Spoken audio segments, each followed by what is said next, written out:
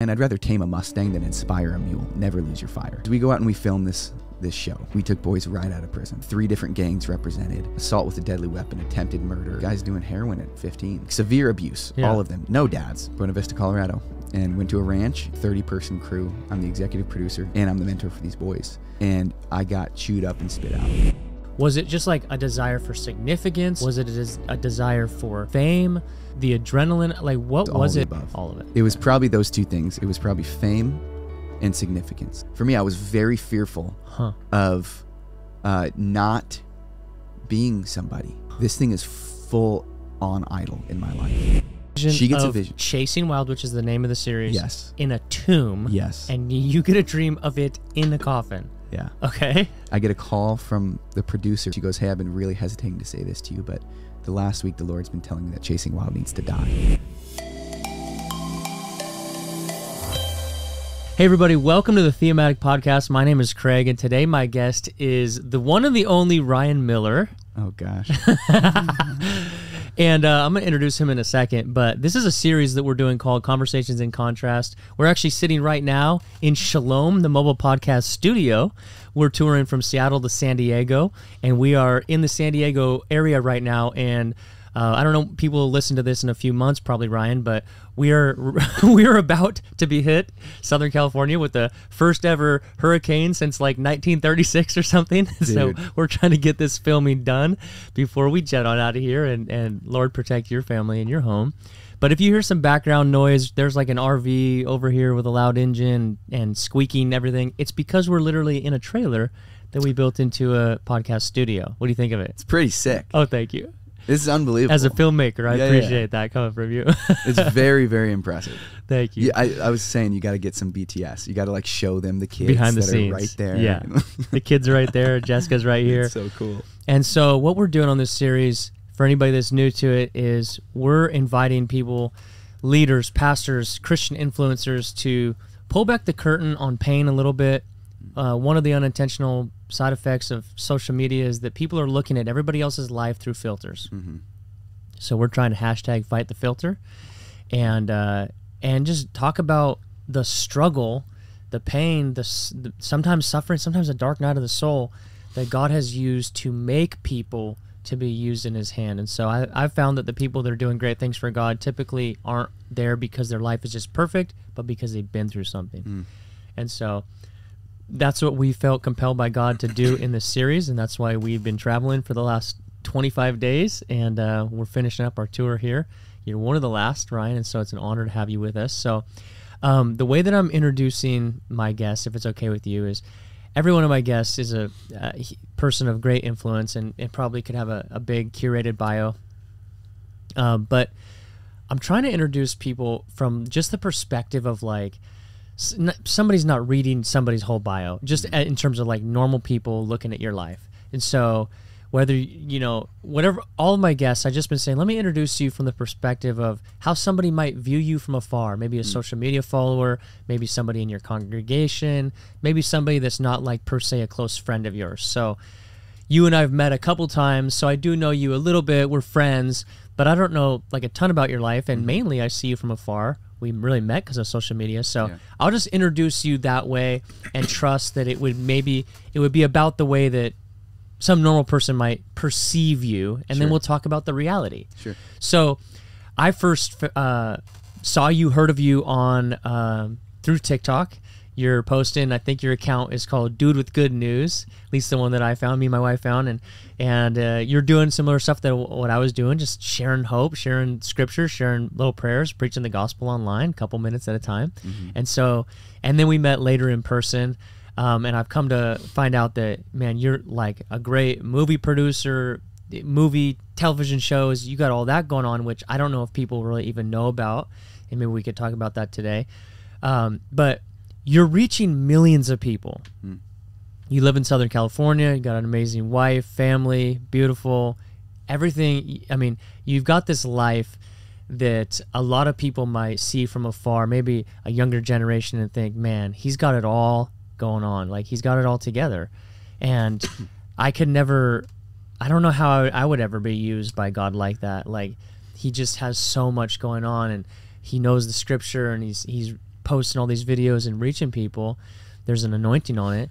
And so I guess my simple question to you is, either everything in your life's just been easy and laid out and God's just sort of served it up on a silver platter to you, or you've been through some struggle. You've been through some hard things, some pain maybe, I don't know, maybe a dark night of the soul. And so if the latter is true, I want to ask you, to whatever degree and whatever area you want to talk about, will you tell us about one of the hardest things that you've been through in your life and how God got you through? Yeah. Ooh. Gosh, I don't even know where to go. I'll start when I was a kid. So my family's very interesting. So I am the only person, I'll put it this way, I'm the only person in my generation of, say, almost 20 cousins and, you know, brothers and all that, who does not have a PhD. What? I'm the only Christian. Wait, you're the only Christian? I'm the only Christian. So you didn't grow up in church? I did grow up in church. My parents are saved. Your parents are saved? Yes, my parents are saved. Okay. My brother just got named top 40 scientists under 40 in the world. He's a neuroscientist. No. My other brother is a professor at the London School of Economics. He went from Stanford, Dartmouth, Michigan. Now he's a professor. Where did you grow up? San Diego. So I grew up here. You've always been here? Yep. Okay, how many siblings do you have? 2 older brothers. And they're both genius. PhDs? Yes. But like my cousin is the like the top brain surgeon at the Mayo Clinic. What? Like this is all, it's like next level. Jessica, take note if we ever need to go to the Mayo Clinic. Honestly, I've sent people. Wow. And what? So, but it's all vanity. Like it's a bunch of very successful, unhappy people, and very unhappy people. At least a lot of them. And so, but I grew up in this weird environment where, my brother came out of the closet when I was a freshman in high school. I was 5'2", $115, like Jew-fro, and like chubby. I don't even know how you're, 150 pounds, but chubby, awkward. But like my face was like fat, and my brother came out of the closet. We looked like twins. So when he came out, it was like I came out, and so people thought I was gay, and it was the most intimate time of my life with Jesus. Was in high school. Really? Yeah. So I met the Lord early on. I started getting bullied. I literally had people spit in my face, say, your brother's a effing you know what, and so are you. And friends that would do this, and then obviously we wouldn't be friends anymore. So this is not 2023. This is, very homophobic high school environment, 2015 or 2005. And so, but I loved it. Because what do you mean you loved it? I loved it because I had nothing, and like it was like the Holy Spirit encountered me. I've been obsessed with baseball my whole life. I got cut from the baseball team my freshman year, sophomore year, junior year, and then made it my senior year, but sat the bench. But I'm like, I'm gonna be a big league baseball player, and I would just go on campus. I just start sharing the gospel with people. I'd go into random stores and start sharing the gospel with people because I had nothing. And like nothing that the world saw as valuable. Right. My home life's in shambles. My brother's getting sent away to these, like camps for troubled kids. Me and him would fist fight like almost weekly, like not like brother fist fight, like bloody nose. I'd be encouraged by my dad to fight him. And so very like, you talk about toxic masculinity. I hate that term, but this is what I grew up in a lot of ways. Wow. So that was my upbringing. So all of this like pushed you to an actual deep relationship with the Lord at that age. Yeah. Because you had nothing else. So you're pressing into God. And I didn't know I had nothing else. That wasn't like a thought. It wasn't like I don't have anything. But looking back now, I've now experienced the thorny soil where all these things can choke out the word of God and his intimacy in your life. And so now I see, I'm like, wow, like that was fertile soil for me to be really, really deep with Jesus. And then I went to college and I like grew, and like girls started finding me attractive for the first time in my life. And I got good at like school too. Like I kind of like went away from like my brother's academia and all that stuff. I'm like, not really for me. So went to Wheaton College, Christian school in Illinois, try out for the baseball team, make the baseball team, start on the baseball team all conference, all region, Wow. freshman of the year. Wow. I'm playing, It's like a Michael Jordan story. Cut, big time. kind of. Yeah. Without the gambling. Yeah, and without making it all the way to the top. Without making it all the way. And then, yeah, I had I went from in 1 year being like, kind of like this, it wasn't like I was like a nerd or like an outcast. I just was kind of like a nobody. And then all of a sudden I'm just good at stuff. And so I'm playing in the top summer baseball leagues with guys like Aaron Judge and Patrick Wisdom. And like, it just switched. I'm like now with a lot of guys I watch in the big leagues. Wow. And then in college, I started dating this really attractive girl who ended up cheating on me. And just like this whole thing started, like the thorny soil came and just choked it out. I'm at this Christian school and I'm like, I don't know Jesus like I did when I was like driving people to the parties when I'm a sophomore in high school, and just kind of this nerdy kid that, had nothing going for him. And so I think that was my first lesson in meekness, in understanding that the good things of this life are to walk with Jesus intimately. We were just talking about Job and Solomon and how they have completely different experiences. On one hand, Job loses everything. On the other hand, Solomon gains everything, and they both get to the end of these stories and they say the same exact thing, that the only thing valuable in this life is to know God, to do what he says, and to walk with him. Right. That's it. And so that's what I started learning even after college. And I did get a chance to play minor league baseball, and it was all empty. It's all vanity. It's like, it's just such a sham. You get to like these places where you want to go. As you and I both know, like the follower counts where people probably look at it and they're like, oh my gosh, like that must be so nice to like reach all these people. And like, yeah, there's a little bit of dopamine that hits when a video goes viral or something, but it goes away. And like what's left is obedience to Christ. Right. And that's the good stuff. And so that's kind of where I had to get to. And that certainly wasn't the end of my struggle journey. The Lord has kept me in that, in his graciousness and in his mercy. What do you mean kept you in that? Like what's that looked like and what's that felt like? So take us into, because here's the thing, and I'll just say this, like one of the things my wife said about you, and I was like, we're interviewing Ryan. She's like, oh, dude with good news. He's so smiley. Oh, cool. And I know she wants me to smile a little bit more. Sometimes I have facial non-reflectitis. Yeah. My face doesn't always RBF. reflect. Yeah, that's the other term. My face doesn't always reflect joy on the outside. You are a very smiley person, so thanks, dude. You come off at least as joyful, confident, all those things. So like, what's this process been like for you? Have you always been joyful? Are you joyful, or is it something that's just you're working on the outside, but it is different on the inside? Or like, what do you mean that the Lord's taking you on a journey of meekness? I'm extremely joyful and extremely confident, but that had to be fabricated at first. Okay. And I had to kind of burrow under a mountain for a while to get refined. And so what I mean by that is I graduated college, and now all of a sudden baseball ended. I was watching these like 18-year-old Dominicans come up, and I'm like, they're so much better than me. Yeah. I'm not going anywhere. Okay. So like I left and I went into ministry. And then I tried to find that same, your again, second choice, God's first choice. Yeah, totally. Yeah. And yeah, that's good.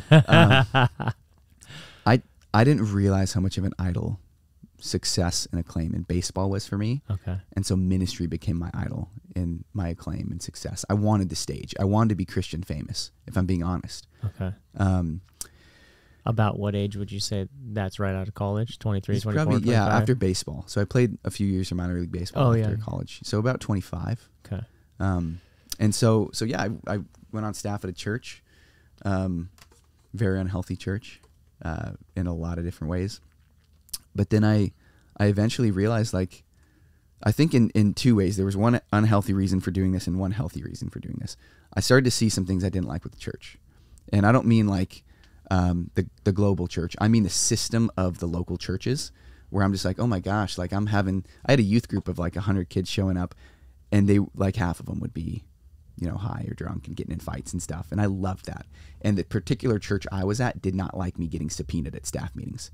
And I'm like, I love this. Because I grew up wild. I grew up kind of this crazy kid trying to find my way as I've got this successful family.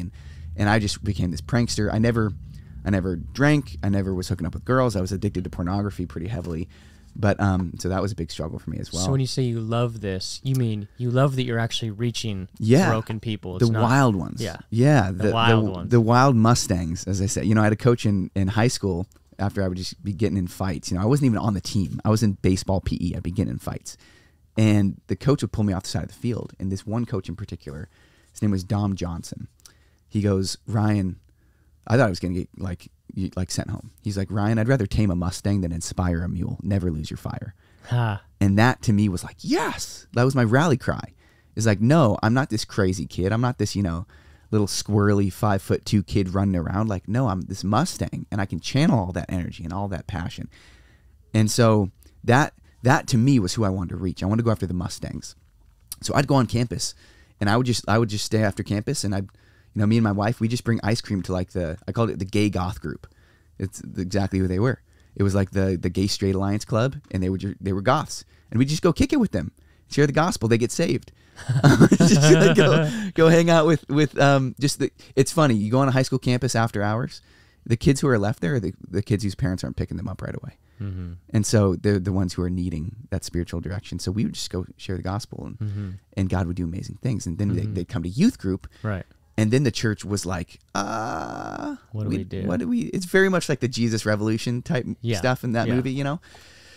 And so eventually I got so disenfranchised that I was just like, I'm going to make a movie. I'm going to, and almost this holy discontent. I'm like, I'm going to take the most wild Mustangs I can find. Kids out of gangs, prison, foster care, addiction, the ones that the church would not want to touch. And I want to take them and actually literally have them tame and train wild Mustangs. And I'm just going to make a movie. And so I quit my job. I started taking film classes. I emailed literally thousands of filmmakers and said, I'm going to make a movie about, you know, 4 boys taming 4 Mustangs. You emailed thousands? Literally, probably close to 2,000 filmmakers. No. Yeah.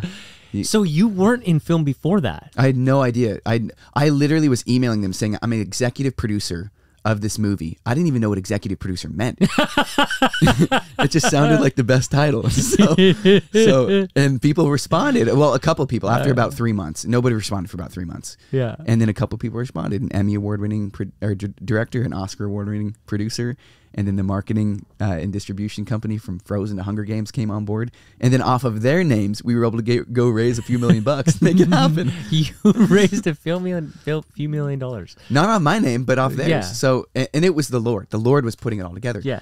And mind you, so my wife's family's rich.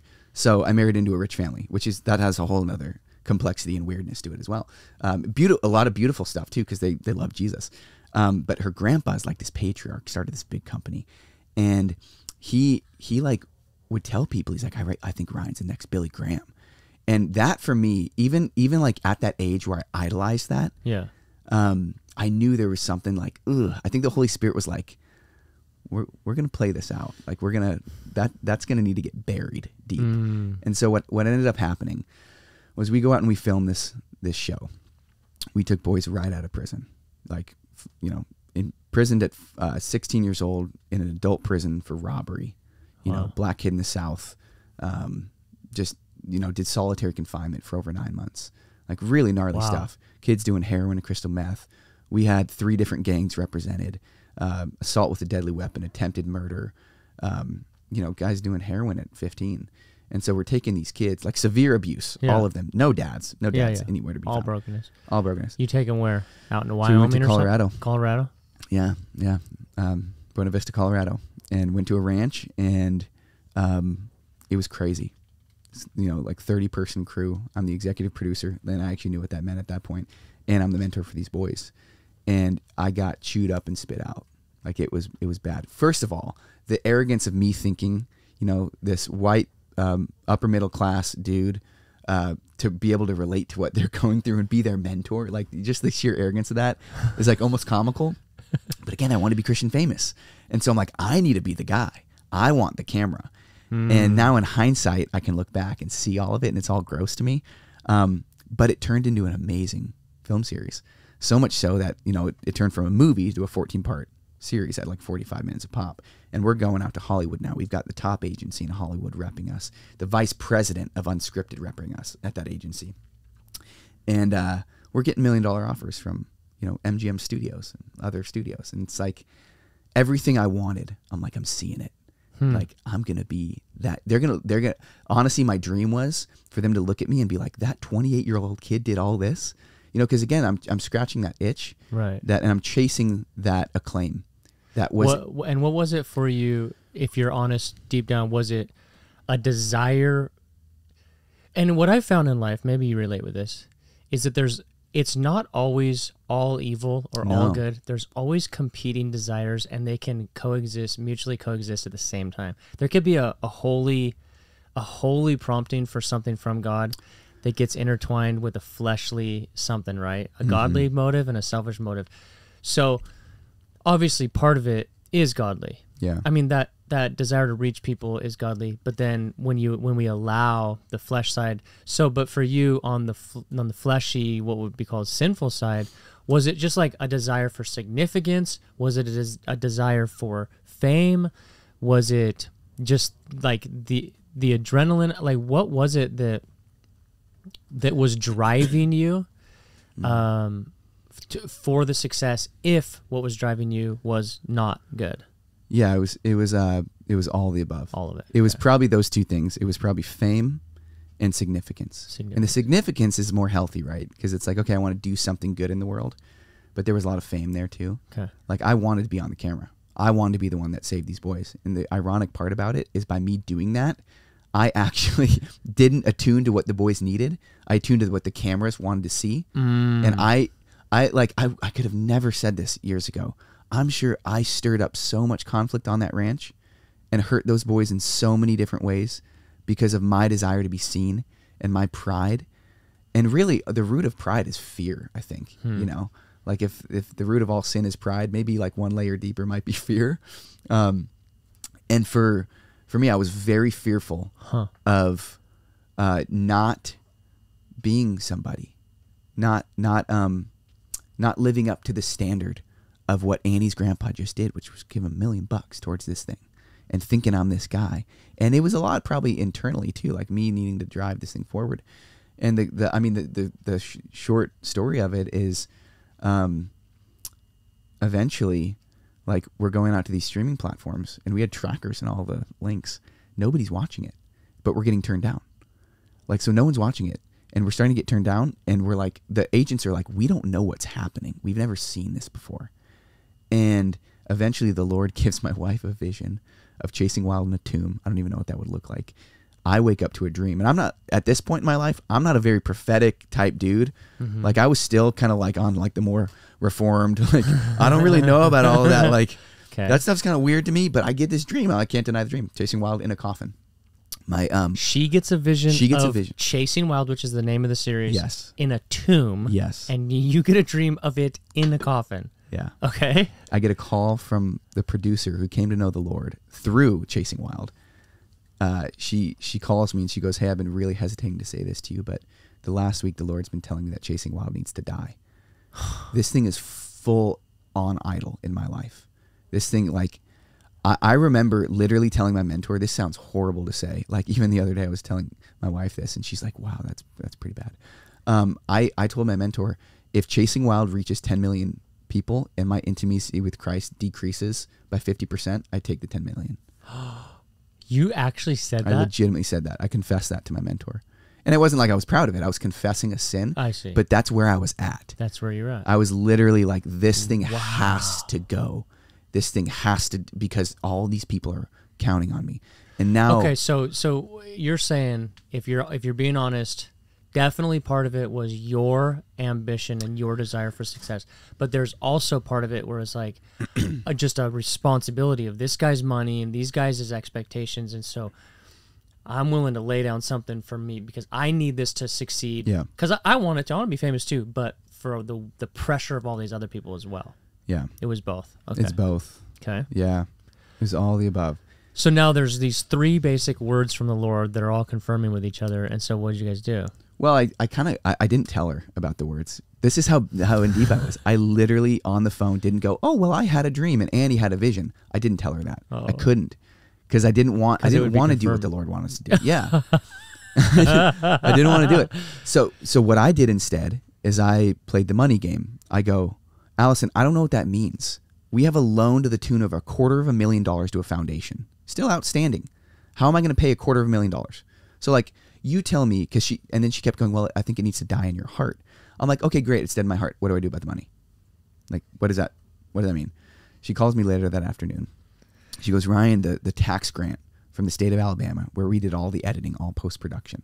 And states will like pay, like a fraction of $1 for every dollar you spend in their state if you do like film work there.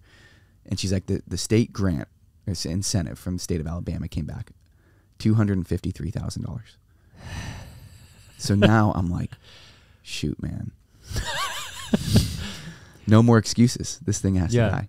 So I wish I could tell you right now that Chasing Wild is out and it's great. I have a $3 million project still sitting in a hard drive waiting on the Lord, and I don't know what he's going to do with it. And if I'm being honest, there's still probably a little bit of idol left in me as we speak. And I started this like side project of Share the Struggle, where it's like basically this all-in-one mental health platform, because I thought it was a good idea, honestly, but I'm like, I'm going to pass that off. And how the Lord started blessing that. And I think it's because my heart's not in it. Like, it's not an idol for me. And so that's kind of what I do now. I've got my idol sitting in a hard drive, and the Lord's like, we'll just keep that on ice until you're ready. Or maybe he just kills it. Maybe it never sees the light of day, which I don't think so, because I think the Lord always kills something to resurrect it. In his timing. Yeah. And because there's a message of hope in it for other people. Totally. It just needs to not be what he doesn't want it to be for you. Yeah. And see, this is what I have such a hard time understanding with the Lord, is that he will literally spend $3 million to help 4 boys. And he will literally spend $3 million to get my heart meek. Because that's the word he started whispering to me. He started whispering this word meekness. And I'm like, I'm at this point, I'm trying to write a book, because the distribution guy was like, you should write a book with this. It'll be really good. At this point, as in right now? No, or I'm back sorry. This was during this process. When Chasing Wild was supposed to be something big, this guy was like, you need to write this book. Okay. And everyone's in my ear. I've got like a top book agent, and I've got like marketing people saying, this is what the book should be about. This is what the book should be about. It should be about the boy crisis in America. It should be about what happened to you on the ranch. It should be about why young people are leaving the church. And the whole time I'm thinking like, I've lost this book now. Like, I don't know what this book's about. All these marketing people are just telling me what I'm supposed to write.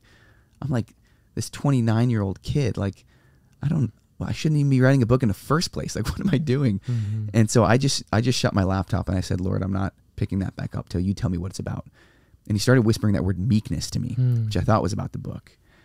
And I'm like, man, that's so boring. Yeah, number one bestseller. Meekness. Right. So, but the more I started hearing it, it was undeniable it was the Lord. It was like when you just hear something over and over again, it's like, okay, that's Jesus. And so he's like, I'm going to keep saying it until you listen. Honestly, bro. Right. And so I just looked it up, and the Greek word is praus. And I'm sitting on my couch. I'll never forget it. Annie's upstairs, my wife. And I pull up this article that's like the Greek word praus. And it said something about Mustangs. So I'm like, what?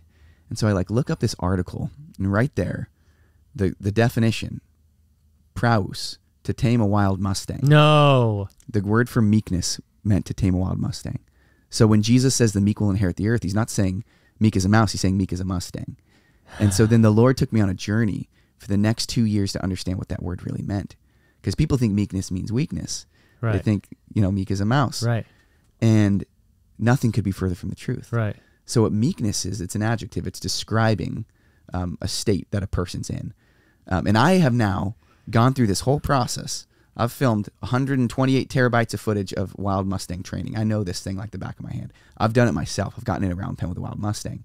And the way you tame this wild Mustang, the way you make it meek, is you've got this prey animal. They've got eyes on the side of their head scanning for predators. We're predators. So instinctually, it knows when you walk into a round pen with it, it's now trapped with a predator. And it goes buck wild. So this thing starts kicking. That's bucking. why they freak out. Okay. That's why they freak out. And again, the federal government has... That's where the term buck wild comes from, huh? Yeah. Yeah. Just put that together. Yeah, man. Okay. So the government has now rounded up about 70,000 wild Mustangs. They're sitting behind bars right now in cages. What? So the federal government has protected wild Mustangs, but they're overpopulating and they're eating all the grazing land. And farmers are like super upset about it. And so what's the solution? You don't know what to do with something that's too wild, you cage it. Same exact thing that's happening with young men. So that's the whole metaphor. So now I know, now I have a grid, I have a context, I have a category for meekness as I'm now replaying in post-production, like, and going through all these clips of meekness playing out. And what the first step in how you tame a wild Mustang is called acknowledgement, where you get in this round pen, things freaking out, and you pursue this wild horse around a round pen. And again, it's kicking, bucking, snorting. And the moment it stops for a second, maybe it gets tired, or maybe it just gets curious and just looks at you, you back off. It's called releasing the pressure. You drop your shoulders and you just walk away from it. Because what it wants for you is for you to get away from it. So you reward it, and soon it just starts to go, the way I get this thing to do what I want it to do, which is to get away from me, is I just look at it. So it just keeps looking at you over and over again. It's just acknowledging you over and over again. And then slowly what you do is when you release the pressure, you begin to walk away from it. And after about 3 to 4 hours of doing this, this wild Mustang goes from running away from you to following you around this round pen. What? And it's Romans 2:4. It's the kindness of the Lord that leads us to repentance. So I'm learning the first stage in meekness is you have to see that God is for you. He's not against you. It's his kindness that's going to lead you into a changed life. And so again, I have a category for this now. So I'm processing all this. And then once you can get that horse to follow you, then slowly after about a couple weeks, it'll trust you enough to get maybe a couple feet from it. And it'll sniff your hand. And the whole time it's reading you. Is this thing for me or is this thing against me? We have a generation of people right now that don't know that God's for them.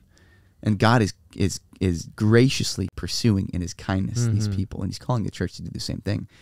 And so eventually you can touch this horse and man, they don't have hands. They've got hooves. They've never felt touch like that before. So when you rub a horse's back, it's like, oh my gosh, what is this? But I love this. It's never felt that kind of feeling before. And so this horse just falls madly in love with you. And this wild horse that's seen as the mud of the horse breed becomes the most valuable horse you can have, because it'll run 35 miles into battle for you and not be fazed by the flaming arrow, because it's so trusting of you, because it's done the work in the round pen. And that's what the Lord had to get me to, is he had to get me to that place where I was seeing that he was kind, he was for me. And then all the times I would freak out, all the times I would try to go into my autonomy, because they're hustling in the wilderness, right? They're trying to find food. They're trying to get away from predators. I had to get all of that Egypt out of me. And I had to learn through my wilderness journey of the Lord letting me meander and letting me, be the prideful, fearful guy that I was. He was just wooing my heart the whole time. And he was, by his kindness, drawing me to himself. And then slowly he could put the saddle on my back and he could put the bit in my mouth. Once I was ready. And then once I was ready, he could take me out of the round pen. And then once I was ready, he could lead me into war. Because with one nudge of the reins, I know where he wants to go, because I'm that in tune with my master. That's meekness. Meekness is not weakness. It's not this disposition of like, I'm really calm. Right. That's not meekness. Moses was the meekest man on the planet. He stood in front of Pharaoh. This is like one of the scariest things you can do, is go back. So you're talking about this warrior, Moses, this dude who was fearful, but the Lord's making him meek through the process. And he's calling him to go back and free the people. And then Moses, out of his meekness, out of the power of his meekness, led the people out. And it was because he trusted his master at that point. He had done the work in the round pen. And that's what the Lord had to get me to. And then once all that started happening, Did you have any moments where you were just broken in this process? Like emotionally broken? Yeah, I couldn't sleep. I was so fearful of what people thought of me. And there was one time where... Yeah, take us deeper into that, because sometimes it's easy for us to tell the stories, but what people who are listening to this, they're feeling the actual pain that they're feeling. So if there were those moments, what is it like? Take us back to that. There's two moments that I think are the sweetest moments of my life, but probably some of the most painful. Because now I can see that pain led me into greater meekness, because I had to go back to that high school kid, and I had to rely on him because I had nothing. The first was that producer, who's now one of my best friends because she met the Lord, threatened to take me to court if I didn't give her 50% of the project. And the project wasn't mine, it was a nonprofit's that I sat on the board of. And so I started having panic attacks, like, oh my gosh, my baby, this thing, this, big project that we're having all this interest from in Hollywood she's like literally threatening to burn the hard drives. And so I'm waking up with panic attacks for the first time in my life. Never had anxiety. It's the worst feeling in the world. Yeah. And so that was one. The second one that was continually breaking was about about a month after that, when we pulled the project. I had just started Share the Struggle, and obviously I needed funding. And I go back to Annie's grandpa and I say, hey, would you fund this new project? You know, this mental health platform. It's so needed in the church. I give the whole pitch. I did the whole pitch deck. And he doesn't say a word. And then over the phone, he says, Ryan, you are feeding dog food to dogs that don't like the taste of your dog food. He said, you've taken $1 million of this family's money and done nothing with it. I'm not giving you another dime. And I put the phone on mute and I cried, because this is, you know, family. And at that point, everything had been lost. Like the project had been now, like, you know, it'd been long enough to where it had, you know, was collecting dust. Now the family thinks it's a big failure. I'm like, oh my gosh, I'm that guy. I'm that guy that everyone looks at and goes, oh man, he had it. He was on the 1 yard line and he couldn't punch it in. And so once I realized that I was that guy, I went back to the intimacy with Jesus that I had in high school. Wow. When I was that little squirrely Jufrode kid with my backpack walking in, you know, having nothing. And I regained intimacy with Jesus, and I started hearing his voice for the first time in a really long time. And like his whispers, he started like whispering things to me in the middle of the night. Like I remember one night he woke me up and all he said was, Martha, Martha, you're worried about many things. And I'm like, well, my name's not Martha, but I get the point. Thank you, Lord. Yeah, you're right. He woke me up another night and he said, Ryan, your fear, because I was like now having anxiety attacks. And not saying this is everyone with anxiety, but for me, he said, Ryan, your fear that you're like feeling bad for yourself about is actually pride. And just little things like that in his kindness. I started hearing his voice. And then I decided to get on social media, and just out of that intimacy started sharing the gospel. And then it was funny, like the thing that I wanted that now was dead, he gave me. You know, like I wanted that platform. And now, you know this, like, because we've been processed. It's like, if my Instagram got shut down tomorrow, I'd be really sad, because not of what it would do to me, but because it would be a lost impact for people. And so, all that to say, man, like that suffering, because it was suffering, and not to diminish other people's really gnarly suffering, but in a sense, it was suffering. Yeah, it's the greatest gift I could have been given, because it led me back to that high school kid with the backpack. It led me back to meekness. And then once the Lord was like, all right, buddy, I've seen that I can trust you on a trail ride. You're meek enough. You can go to war. And he could use me. So I kind of went buck wild with that meekness theme. I started asking everyone I knew, who's the meekest person you know? And can I talk to them? And I'll never forget, I talked to this one guy who's a former CIA agent, special forces, then was doing like CIA stuff. I've learned is so gnarly. Like they just drop you in a country. They're like, if you die, we don't know you. And so that's what this guy was. Crazy. Yeah. So I obviously won't use the guy's name, but he was telling me a story, because he stopped me when I'm interviewing him. He goes, Ryan, you keep using the word surrender when it comes to meekness. It's like, I think there's a better word.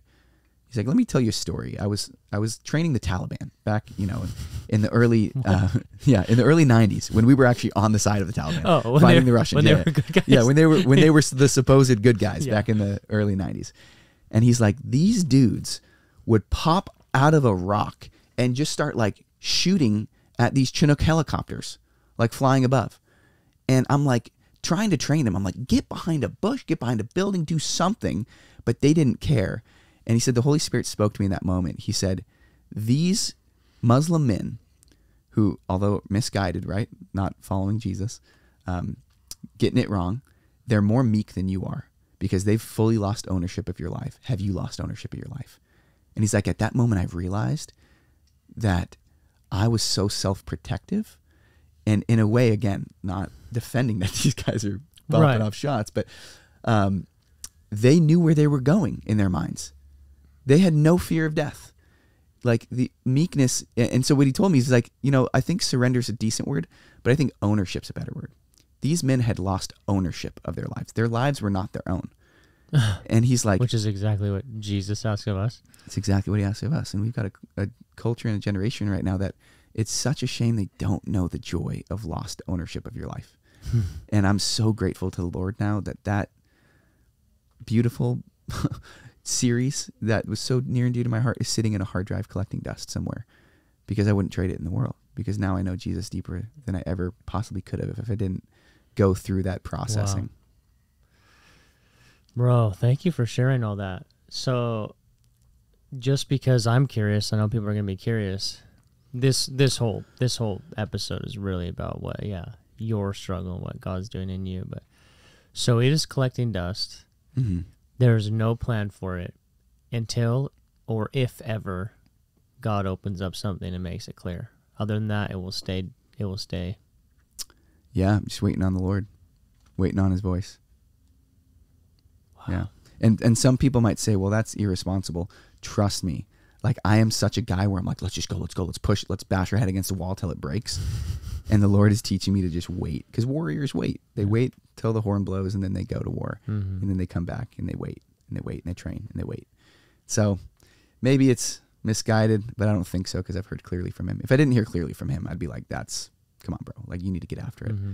But yeah, that's the thing. It's actually one of the essential parts of why we're doing this tour, which is, I think our generation, myself included, has lost a good definition of what success actually is. Yeah. And, we have all these metrics for what we think is successful and whether or not an outcome can be or is what people think it should be. But I've come to believe that at the foundational level, success in the kingdom is doing what God says. Yeah. It's obeying God, no matter what it looks like. Yeah. And it might look like, in other words, to just say, well, if you obey God, it for sure will always mean it looks like success. It's just not the point. The point is not the outcome. The point is obeying him whatever he wants. Yeah. And sometimes that will look like success. Sometimes it will look like failure. But winning in the world's eyes and disobeying God is the biggest failure you can have. Yeah. So, dude, thanks for sharing your story. And I look forward to seeing what takes place or doesn't take place with all of this. Real quick before I move to the second part of this series, we just didn't jump too much into it, but just because I have a sense that it's going to help people, what exactly is Share the Struggle, and how can people find it if it's something that will be beneficial to their life? Dude, I really think it will be. I didn't know what we were building. And like I said, like, my identity totally wasn't in it. I thought it was like the B team. Yeah. And now the Lord's kind of revealing, wow, I think you got something here. So basically what we created was Masterclass meets Celebrate Recovery meets Alpha, if you know the Alpha course, but for struggles. So we just gathered all the world-leading experts on anxiety, trauma, miscarriage. So people like Dr. Caroline Leaf, Rebecca Lyons, Matthias Barker, who's our other TikTok buddy. Yeah, he's from my neck of the woods. Yeah, now he's in Nashville, but... Yeah, but he came from Spokane, I think. Yeah, and started... Wow, so like just in line with literally what this podcast is about, is talking about the struggle, the pain, the brokenness. Totally. So what do you guys... So this is all a digital platform that you can... Anybody can tap into from anywhere? So we do two things. We do content. So we have, like I said, we have courses on how to deal with all these things. And then we have training. Like, what do you do when someone's having a panic attack? What do you do when someone says, hey, I'm thinking about killing myself? So we have training on all of that. What do you do when your wife has a miscarriage? How do you help her through that? And extensive courses, like very, very highly produced with amazing people. So that's the first thing. We have content. And then we have audio meditations, prayers, scripture meditations, breathing, inner healing prayer type stuff. Like, we've really gone deep into content.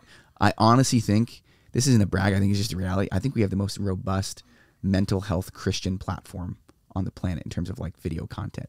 Really? And we just launched, so no one really, well, I shouldn't say no one really knows about us. Church of the Highlands just rolled it out.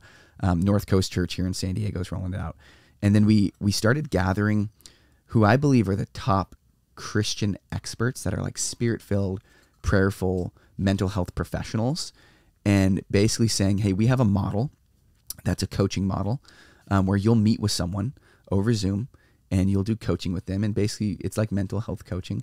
So if you have anxiety, we have the best, I think, in the world, like, who are Christians, who are going to meet with you, who are going to talk you through that. They might send you down, through a course, or they're just going to like give you principles and practices. Wow.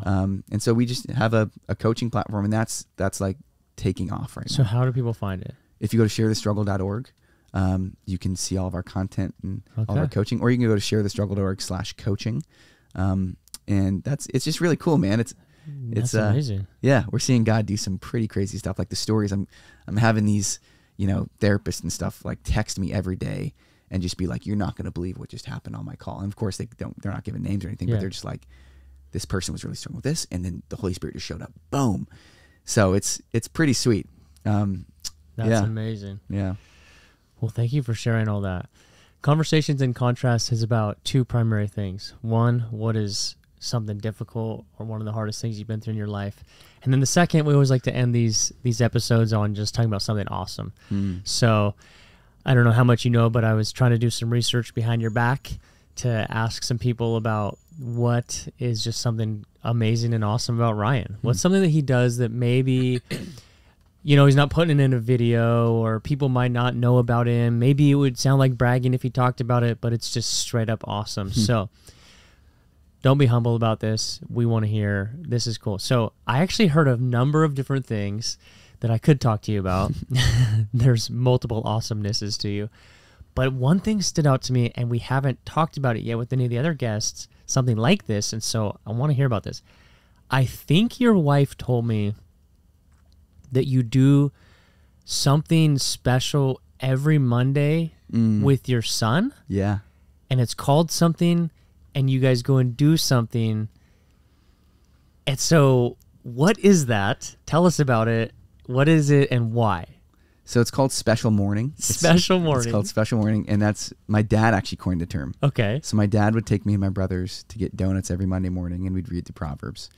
And so with my son's 3. Okay. He's about to turn 4. Okay. And so I take him to get donuts every Monday morning. Every single Monday? Unless we got something going on. Yeah. But, okay. It's a standing date. Yep. Okay. And we memorize scripture. And so my son, who's 3, knows probably a dozen scriptures at this point. Really? Yeah, and he'll rattle them off. Is it always Proverbs then for you guys, or did you expand it? You just, we're doing donuts, date with dad, donuts, and scripture. Something. Yes. Every Monday. Yep, and then most mornings he wants to watch like Paw Patrol or something, but he has to earn it, and so we do push-ups, and he has to recite a Bible verse. Wow, I love this. Yeah.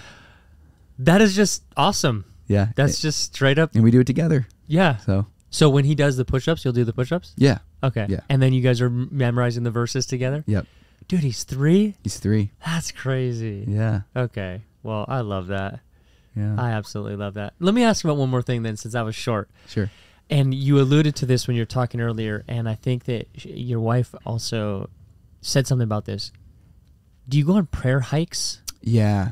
Okay, so I've noticed a significant difference in my content on social media if I'm communing with the Lord before I communicate to my phone. Commune before communicate. And that's actually a prophetic word that my mentor gave me. Is he's like, Ryan, you're communicating all this stuff, but like, how deep are you going yourself? Yeah. And so that's exactly why, like, I have a little thing hanging down here that says pray first. Yeah. Because you can get in the habit of making stuff for God, for people, but not actually having it come from the source of. Yeah. Totally. Okay. And social media is really dangerous. Yeah. Because of the dopamine hits of like, oh, that went viral. I know what goes viral now. If I talk about porn or if I talk about hell, it's going to go viral. But is that what the Lord's asking me to do? Right. Sometimes, maybe.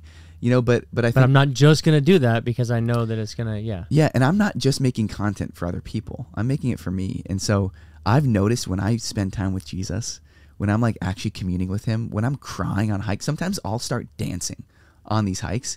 And I'm sure people look at me like I've got 3 heads, but I'll just get in, worship, and I'll start dancing and crying.